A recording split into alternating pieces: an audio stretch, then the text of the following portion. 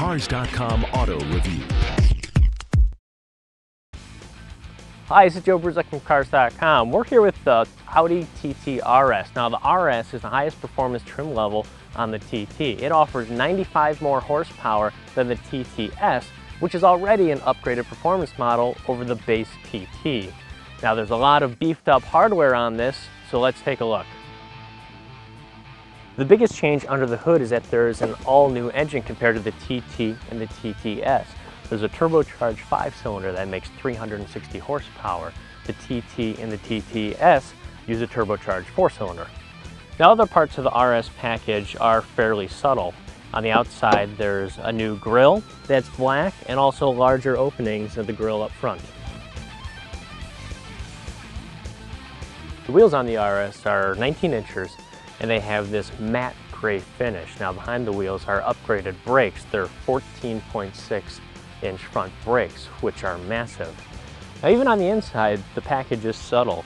The TT RS that's embossed in the seat isn't bright red or any different colors. It's just the same color as the seat. Now, back, the exhaust gains these oval exhaust tips and also a new rear diffuser. The exhaust itself has flaps in it, and when you hit the sport mode button, it opens up those flaps and changes the exhaust sound. It's much louder than other TT models and has a really distinct note with the 5-cylinder engine.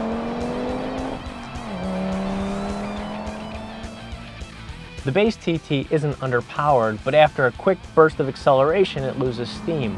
The TT RS is a powerhouse compared to the base model. What makes the RS so much fun, besides the extra power, is that it comes with a manual transmission. Now, that may seem pretty standard equipment as far as sports cars, but the TT and the TTS only come with an automatic transmission. Now, it's a dual clutch automatic transmission which shifts extremely quick, but there's no replacement for a true 6-speed manual. The RS uses a magnetic ride control suspension. It automatically adjusts for different road conditions.